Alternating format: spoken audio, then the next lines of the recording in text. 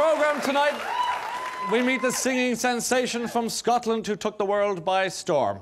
The king of the tabloid talk show, Jerry Springer, drops in for a chat. Fashion guru Gok shares the secrets of successful styling. Amanda Byram tells us what she's been up to in the UK.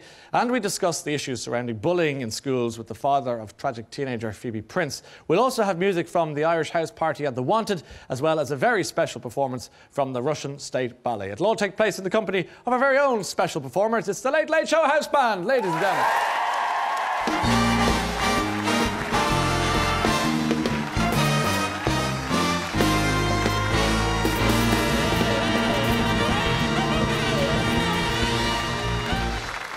And so my first guest is a Scottish singing sensation who became an international superstar following her appearance on the television programme Britain's Got Talent. Since then, her performance on that show has been viewed on YouTube almost 100 million times, and she herself has gone on to sell tens of millions of albums all around the world. The remarkable story of her life has been recently made into a musical, and we're joined now by the star of that musical, Elaine C. Smith, and of course the woman herself, Susan Boyle, ladies and gentlemen.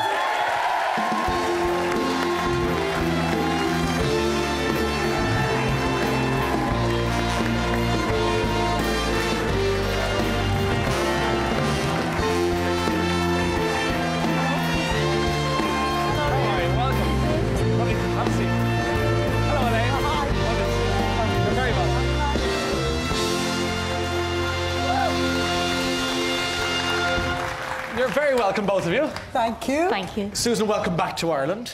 Thank you very much. You're no stranger to the country, isn't that right? Well, I keep visiting people up north in Donegal, so I've got connections, yeah. And what are the connections to Ireland with you? I've got cousins up north, so yeah. Is it your mum that came from Ireland? It's on my mother's side. Yes. To the Dubllin, so there. Okay, and when were you last here? Was it recently? I was here about maybe, it was in January. I was visiting a friend in Carandona, so there. Yeah, and did you get involved? Did you go down to the town and say hello to everyone? I went down to Buncrana. Yes. Be placed in there, and I met some of their families. So really nice. Okay, great stuff. And well done for wearing green. Does it look very elegant tonight? Yes. Yes, splendid. Do you like it? In preparation for St. Patrick's Day. Exactly. Yeah. Of course. 1 week to go now. Is it strange, Susan, to see your life made into a musical? Not so much strange. I think maybe surreal would be the better word there, because it would last all of 5 minutes if I hadn't lived.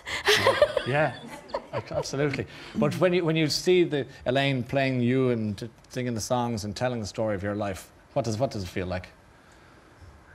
I would imagine it would be very emotional, you know, and Elaine's a prolific performer, and it'll be strange to watch.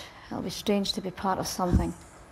You know, I hope it's not that strange. No, I don't mean, I'm trying to pick the right words here, Elaine, you know? Yeah. Well, she'll kill me later. But it'll be different, won't it? I mean, it'll be different for you in that sense, I suppose. And Elaine, how did you end up in this role? It was her fault. Blame me.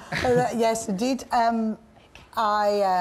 It's a sort of strange story, but I ended up, I was on holiday at a friend's house in Loch Lomond in Scotland, and I got a phone call from, suddenly my phones kept going with all these messages from journalists saying, what do you think about what Susan Boyle said? And I thought, I don't know Susan Boyle. You know, I obviously knew Susan Boyle, the superstar, like everyone else.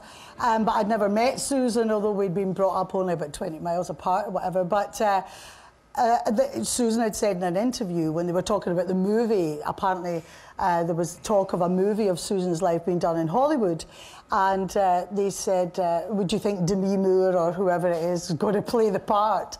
And Susan said, actually, there's a Scottish actress called Elaine Smith, who I didn't even think she knew of my existence or whatever, and she sings as well, and I think she'd do a good job. Yeah. And that was how it all came about. And I phoned a friend of mine who was in London, who's a West End producer, Michael Harrison, who's producing the show. And we were laughing about it on the phone. He said, yeah, I saw it in the press. What was that about? And I said, oh, I'll never get it. It'll be Michelle Pfeiffer with a bad Irish accent, you know, pretending to be Scots. And I said, that's how Hollywood works. Sure. And I said, but once the movie's out, we should try and do the stage show. That'd be great. Yeah. And he phoned me 10 minutes later and said, we should do it now. And I said, don't be ridiculous. And even then, I thought it would be 5 years away, and here we are. And here we are. open 2 weeks tonight. Gosh, it's very exciting. Susan, Terrifying. Well, terrifying for you, exciting for everyone else. I can understand. What's your role in the whole thing, in the musical? I come on at the finale and I sing a couple of songs. Okay, and can you tell us the songs, or is that the surprise bit? I Dreamed a Dream was one of them. Yeah, yes, of course. I can't tell you the other one, that's a surprise. Can I ask you about the song I Dreamed a Dream and its significance to you and your life? Everybody has dreams and everybody aspires to be something. And my personal circumstances weren't very good, so I tried to convey this through song. And I dreamed the dream seemed to fit in at a particular time. And when you say your personal circumstances weren't great, would you share that with us and tell us what I just lost my mum and everything was going a bit difficult for me. So I just thought I'd try and turn it round. Yeah. Tell me a bit about your mum's name's Bridie, isn't that right? That's right. And what sort of a woman was she? Well, Brady means ball of fire. Was she a ball of fire? Well, don't mess. Okay. She was lovely though, she was lovely. Yeah. And you had a very special relationship with her, didn't you? I was very close with her, yeah. Very I mean, close. most daughters are close with their mother though. And the doctor said, I have a quote here, that when after you were born, it's probably best to accept that Susan will never be anything. Why would they say such a thing? Well, they just didn't know what I had at the time. I mean, hyperactivity was considered something else then. Yeah. And nowadays we've got more for that. So I can do a lot more than they thought. Well, that's for sure. That's very nice. Thank you. Was school tough for you? Well, everybody gets their share of harassment at school, but I think I got more than most because I had this secret weapon. You see, it was called bawling, roaring and crying. So they discovered they could make me roar and cry. So that was the draw. And did you cry all the time then? Well, only when I was bullied. You see, in those days I didn't do much about it. Yes, they didn't want to know, did they? You know, basically it was something that was really not talked about very much. You know. Yeah. But I think with a lot of campaigns around nowadays, it should really be brought to the forefront. Yeah. There's nothing worse than not having somebody to talk to, a confidant. And I think if I had a confidant, then things would have been a lot easier. Yeah, it's curious. We're talking about it at length on this programme later on this evening. And one of the things we found was that, just like you say, people need, particularly children, need to have someone to go to and say, look, it's not good. Did you have anyone like that? Well, I had guidance teachers. I had great teachers. Yeah. You know, but it's just, you need somebody out with that role, somebody they can really relate to on their level, you know, and if they don't have that, they just have a tough time. And why were you given a hard time? Well, because they could make me cry, and it was hyperactive, and it was also a bit slow as well. It was a slow learner. Sure. That was a label. Too much labelling went on. So it sounds. You know. I was beginning to feel like raspberry jam. Your faith is important to you, isn't it, Susan? That's the backbone of my life. Is it? You know, and it's kept me going on a number of occasions, especially during my mother's bereavement, which I talk about quite freely right now, you know.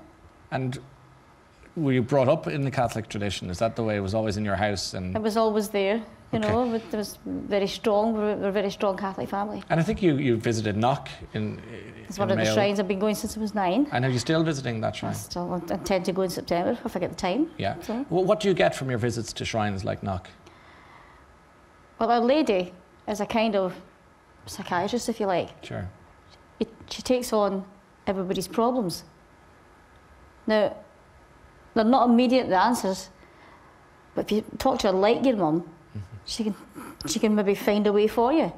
And perhaps this is her way of finding something for me, I don't know. Yeah, and when you got all this attention and fame, do you think that Our Lady had a part to play in that? Very much so. You do? Very much so. Did you pray for this success? I didn't really, well, nobody really knows how to answer that. I mean, the answer is I don't know. I didn't really pray for it. But what I prayed for was a change to my circumstances. Yes. You know? And when did music enter your world? My mother wanted me to be a professional singer. Yes. And she was watching something on television some night. She said, that's what I want you to do. Will you do it for me? Yeah. I said, I'll try. I made a promise to her.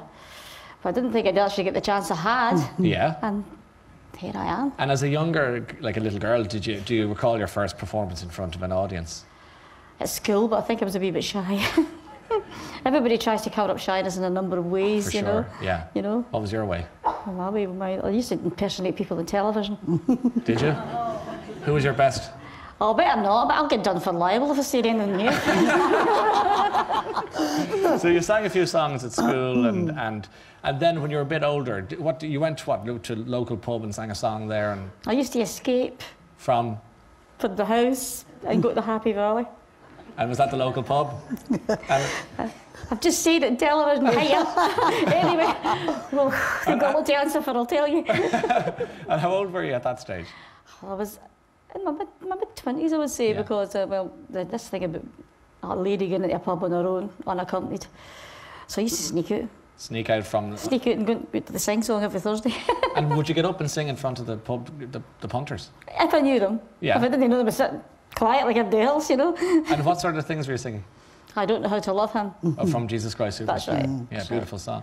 Uh-huh. And when you got a round of applause, the clapping and all that, did you get a sort of a rush, a sense of I felt this? as if I could do something. Yeah, right. I didn't know whether to put it forward or not. I mean, I tried later on doing a lot of auditions for television. Yeah. And we always make clowns here, so come on. Let's make some honeys.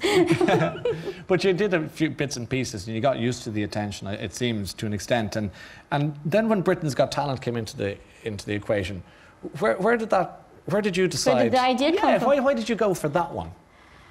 You're not going to believe this. Try us.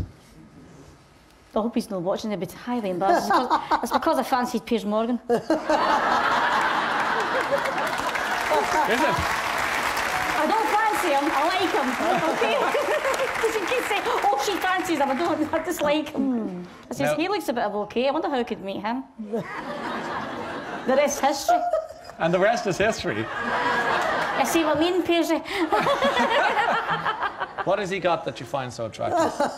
Don't tell him. Don't Tell him. Before the watershed, would you believe it? We're okay, you can tell me. I just love it. I just love the wiggle. That's the last thing you'll see now, okay? Here, let's remind ourselves of Susan's audition. Oh, no. Ah, come on, this is great. You like this? Oh, no. How old are you, Susan? I am 47. And that's just one side of me.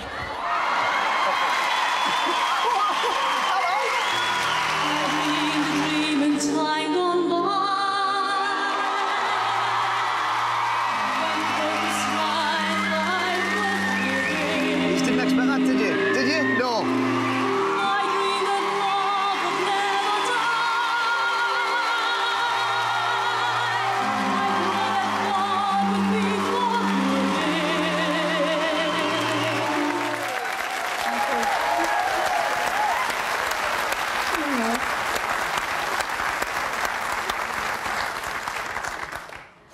What was my head like? Hey, I've just been fitted for that wig and it ain't pretty. How's that look going for you? It's very strange actually to put the wig on and the gold dress of it all made and put that. And we've also got to do it in such a way that we can have quick changes. Sure. So it all happened so rapidly to Susan, you know, to come out of that. But I didn't look my best. That's all I'll say. Susan, what did it feel like to because you had a sort of makeover, mightn't be the right word, but you changed a little bit. Were you really up for that change, or was it difficult for you? I think I needed it as good as if I was up for it. I mean, black tights and that front didn't really go, did it? Black tights and white shoes. Exactly. But I was up fighting it. But did it feel good then on the other side, when after all the fuss, and even though the fuss continues, but did it feel good to have that change? I felt more like a woman. Did you? I felt more grown up actually, because in the circumstances I was in, I wasn't able to really look anything. Yes. But I've changed a bit now. You've changed it. Where did you watch that night? Because obviously it was recorded, and then you. Well, that was in my house, and I was going to watch it myself because there's nothing worse than somebody with you saying, well, "What's this like?" You know. Yeah. But my brother insisted on coming round that night, so he came round. He says, "You're not watching this yourself in case somebody comes to your door." I said, "There'll be nobody at my door. What do they want me for?" You know, just I'm watching away, you know, because the next minute, bang, bang, bang, the door goes, you know, because they're screaming, kids outside road are screaming. I says, "What are you screaming at?" And what were they screaming at? They were screaming because I've been on Britain's Got Talent, and because all the neighbourhoods, the lights were on and everything, all the doors were open, the wifeys were out, you know. Just making all the noise, you know. You became a superstar within days. Oh, don't be a superstar, but you Well, know. you did, whether you like it or not. It happened, you know. And Is that a label? Jab again? yeah. Well, indeed, but that's what happened then. And did you enjoy it, or did it get a bit scary? It was a laugh. I was a laugh. I mean, some of the things I came away with, some of them. It got scary when all the reporters came to the door. Yes. You know, first it was the first newspaper was okay, the first interview was okay. Yeah. Then there was another one, then the television crews came in and says, oh no, what's happening here? Then the satellite came, this is a laugh, this. I saw these big dishes outside and I said, I'm not taking my TV licence. Where are they? They called me, I'm dead. That's it, the TV gets dismantled right now, you know. You thought they were there to make you pay. I said, this is the measures they're supposed to be going to. Well, yeah. I was well without a telly, you know. Then, of course, they started putting the programmes out, you know, the lights, they put all my electricity on. I said, do you realise I'm on the dole here? I can't afford all this electricity. What's going on here? You know? Well, what's been the most exciting bit of your life since that programme? There's been so many. I mean, I can't really go into most of them here, but probably the most special is meeting His Holiness the Pope. Yes.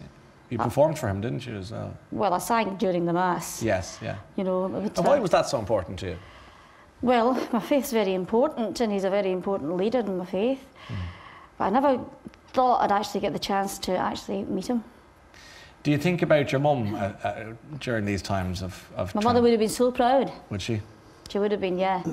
It's very poignant, but I think she's watching over me, and I think she's encouraging me to get better and better. Yeah. And how are you enjoying life these days? Can I say it here? Yeah. It's bloody fantastic. Good. So, Elaine, you've a tough job ahead. I have a tough job, yeah. I mean, she's a remarkable woman, as you've all seen, and it's a remarkable story. I mean, Susan's story, it's not just the one thing for me that is attractive. It's actually quite a magical story. It's like a fairy story. And you know, the questions you asked there about you know, getting a makeover, well, poverty has a lot to do with that. Sure. If people are living on the breadline and the dole, you know, if I you know, wasn't as fortunate as I was, then my hair would look pretty much like Susan's did. Not now, darling, no. But then, you know, I'll be in trouble for that. Stitch that But, you know, most women of a certain age, if you're affluent enough, then you can get your hair dyed, you can go to the beauty parlour, you can do all of those things. But it's a huge responsibility because I've also always felt right at the beginning. I mean, anyone could go out and sing along a Susan, you know, a musical about Susan Boyle's life. And so you don't need Susan's permission. For me, it was very, very important that Susan was on that journey too, and that what we held is something very, very precious, and that we hit all the points in the story. It's not a sugary sweet story. It's a real story. It's not going for Phantom of the Opera. It's more a Billy Elliot sort of view about life. You could see that sense that those opening bars and the audience looking around as if to each other going, I'm so glad she's singing like that. Because before they were going, you're joking. Well, who's laughing now? I suppose he said. There you are. Susan Boyle, ladies and gentlemen. Elaine C. Smith. Thank you both. Thank you. Lovely to see you. Thank you. Well done. You can see Elaine C. Smith and Susan Boyle in the musical I Dreamed a Dream, the Susan Boyle story. It's at the Bord Gosh Energy Theatre, formerly known as the Grand Canal Theatre, from the 24th to the 28th of April. And Susan's album, Someone to Watch Over Me, is out now.